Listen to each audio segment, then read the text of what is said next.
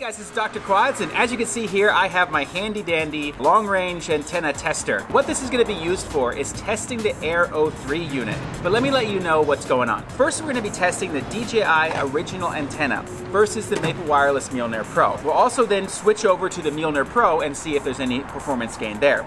The next thing we'll be testing is, of course, the aftermarket third-party antennas. Maple Wireless, Foxeer, and of course the Rush Cherry 2. This is the Foxxier Lollipop 4 Plus. This is of course the standard Maple Wireless they've been making for a while. They're really great antennas. I know that for sure, but I'm also interested to see how these stack up against them. So we'll see if we can find a king amongst these right here, or maybe the DJI Air Unit O3's antenna is just as good as these. That will be surprising. Now the reason we're at a mall is because I want to be testing this in the perfect environment for that, which is the actual environment that me as a FPV filmmaker mostly does his work in. Something like a mall. Flying through a mall, there's lots of stuff in the way, there's bounce paths everywhere. I'm not so much a long-range flyer, so don't consider this to be some sort of long-range test. Well guys, without further ado, let's get in the mall and let's go test these things right now. So for this first test, I wanted to see the difference between the Mjolnir Pros and the stock DJI faceplate antennas, with of course the stock DJI O3 antenna. It looks like the stock antennas have a stronger connection on that first bend. However, it becomes quickly apparent that when the signal is stressed to the limit, the Mjolnir Pros will really win out against the DJI stock antennas. And I think that comes down to the fact that they're just a better antenna. However, I think the reason why the DJI stock faceplate antennas did better in the beginning was because of their omnidirectional nature, as I am walking around in a giant big circle, and so you're not really getting the benefit of a directional antenna as much.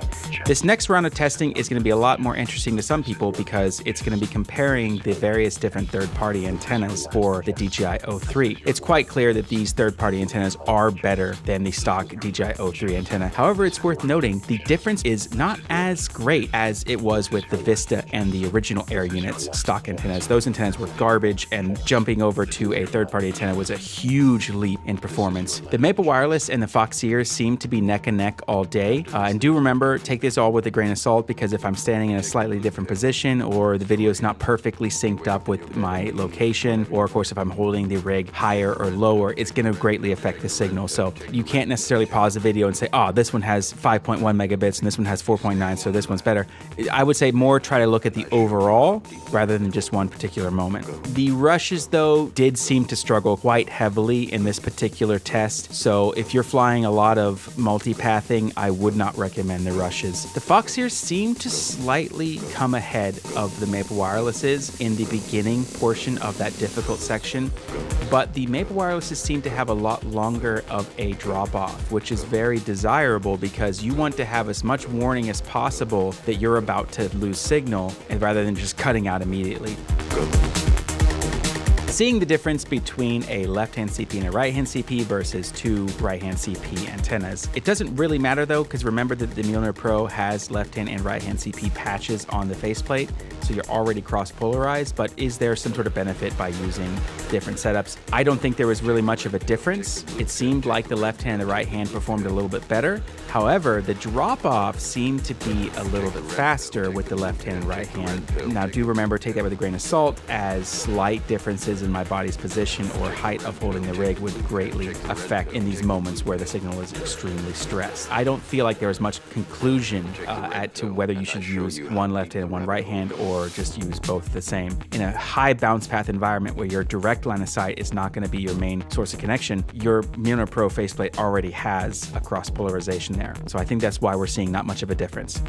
Now this is the test that really shook things up, and that is to see the difference with the Mjolnir on the DJI O3, and then of course the faceplate being the stock antennas. Surprisingly, the entire day, the strongest and furthest signal that I got was with the Maple Wireless left hand and right hand on the DJI O3, but the faceplate being the stock DJI antennas. And I think the reason for that is the fact that the Mjolnir Pros are patch antennas, so they do benefit greatly from a directional approach, whereas the Whereas the stock DJI antennas are omnidirectional, and in this particular case, it's entirely omnidirectional. It's entirely bounce path and walking in a big circle. So I think that's why we saw that. So if you're flying in this particular situation, yeah, then maybe you should be using the stock antennas.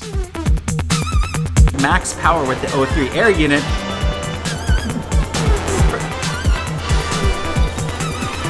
Okay. Take the blue pill, take the red pill, take the blue pill, take the red pill, take the blue pill, take the red pill, take the blue pill, take the red pill, take the blue